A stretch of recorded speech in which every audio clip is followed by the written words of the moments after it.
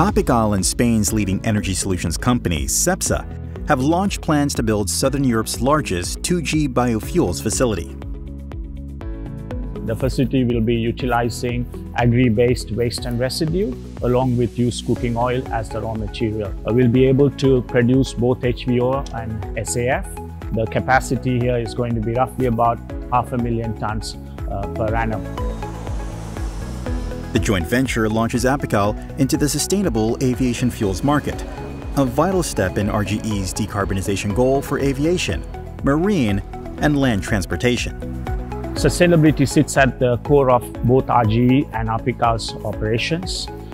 We look for opportunities within the businesses for creating circular economy. Apical is able to effectively and sustainably extract waste and residue along the supply chain to effectively supply to the joint venture in a consistent manner. The €1 billion initiative, one of Andalusia's largest private investments, aims to lower CO2 emissions by 90% compared to traditional fuels. It will open in early 2026.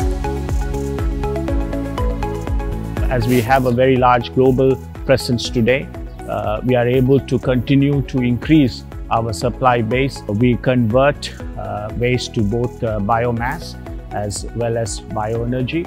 But through this joint venture, we look forward to further value adding to our waste stream in the form of sustainable aviation fuel as well as HVO.